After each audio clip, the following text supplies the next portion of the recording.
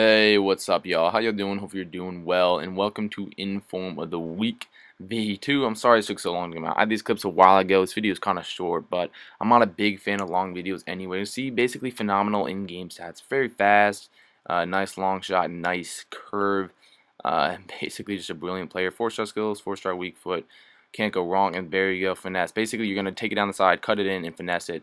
You're going to pace abuse the heck out of him, and that's what you're going to do.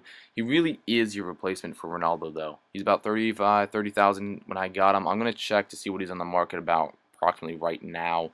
Do not play him as a left mid. For love of God, please don't. He's not a left mid. You know, he's a player who's going to score goals for you. You play him as a left mid, and then you're forcing him to cross it. This did take a deflection. It's hard to tell. I probably should replay goals like this. I don't know. But just power it in. Goalie couldn't even react. It was just too strong for him. Nice run from here. The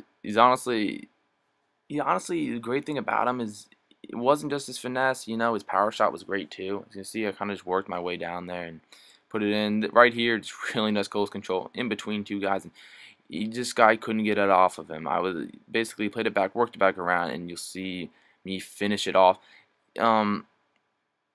If you're going to build a team around him, obviously build your boring La Liga, but you could build a couple Brids. I didn't put him in here just because I didn't think about him. I sold him before. Again, this was all like a week or two ago, you know.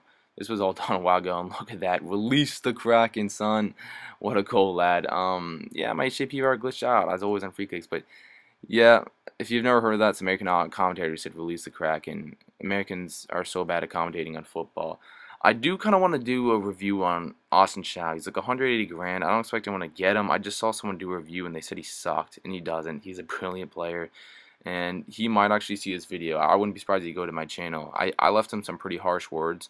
Not hating, I just said I completely disagreed with his opinion. I basically told him that he played him wrong. So if you do watch this video, dude, feel free to hate. I don't get offended ever. And as always, guys, this video's coming to an end, so please comment, rate, subscribe, critique me, whatever. I'm telling you, it doesn't really bother me.